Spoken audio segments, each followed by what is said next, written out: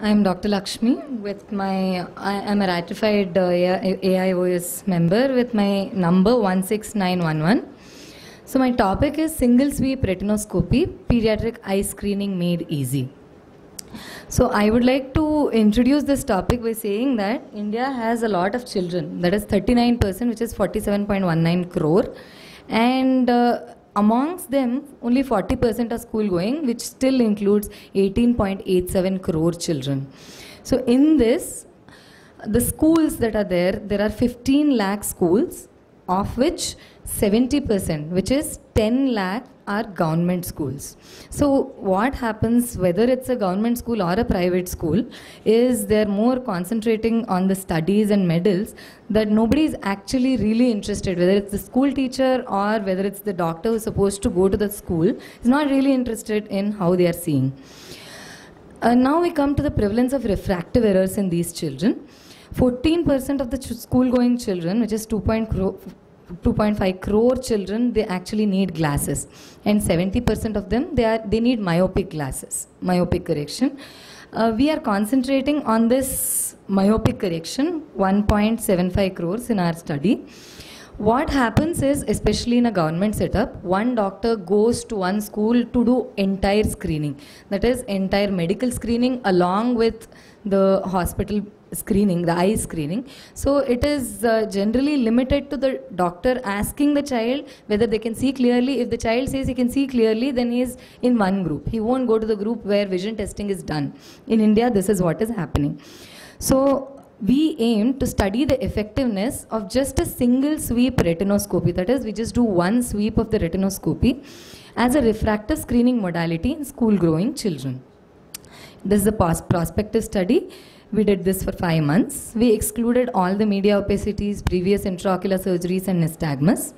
What we did was, we made the children stand in a straight line in their own schools, and we started doing single sweep retinoscopy, sweep in either direction, 180 degree and 90 degree in both the eyes. Major thing that we did was, we did this in their own schools, and we tried to darken the environment, as you can see in this video, that we have tried to darken it. And we also compared doing this single sweep timing to that of autorefractometer timings.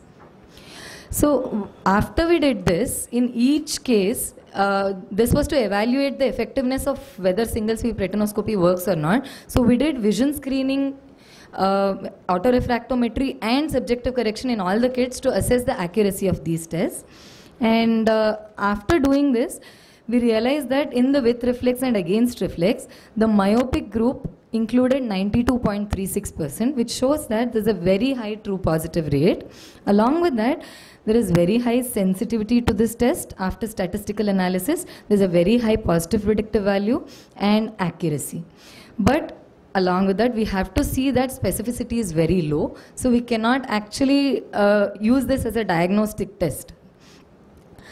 The value of high sensitivity, negative predictive value and accuracy suggests that this is an excellent screening tool in schools. And when we compare the time taken, as we can see in these videos, the first video gets over and stops, second video continues to go, and it is statistically significant, proven. The advantages of this technique is it can be done by optometrists, ophthalmic technicians and not ophthalmologists. In India, we have one ophthalmologist for 250,000 patients in a rural setting and 25,000 patients in an urban setting. Only an ophthalmologist cannot be held responsible for all the screening, so it can be done by a lot of people. It is inexpensive and it is easy and fast. We have a few limitations as well. There is a lot of inter and intra-observer variation that we found. Due to room changes, we cannot darken a few rooms. Along with that, children's cooperation, they will not look farther. They will keep looking at the retinoscope. But that doesn't affect our study very much, because it only increases the sensitivity and quantification is not possible. Generally, current scenario, whatever we are supposed to do, this takes about 8 minutes time. But it is too much. 8 minutes for each child, which is 2.5 crore children, it is too much. So various efforts by eminent people have been done to shorten this time or to shorten the burden, to decrease the burden.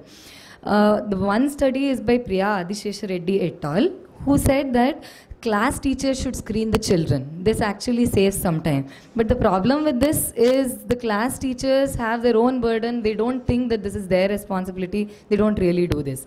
Second, Lapam Panda et al., they actually said photo screeners to school-going children is very accurate. But each photo screener costs 5 lakh rupees. We cannot give this to each doctor who is going to visit. Abadan Khan Amitava et al., they actually said that Bruxner's reflex testing for anisometropia and amblyopia detection. This is actually a very quick test, very good screening for anisometropia, but doesn't quantify but doesn't diagnose all the myopes. So I would like to conclude that in comparison with a lot of other studies, our study is economic, easy, and it is a quick method. Single sweep retinoscopy is a quick method to identify those who need further evaluation, and only those children can be taken for evaluation. Thank you.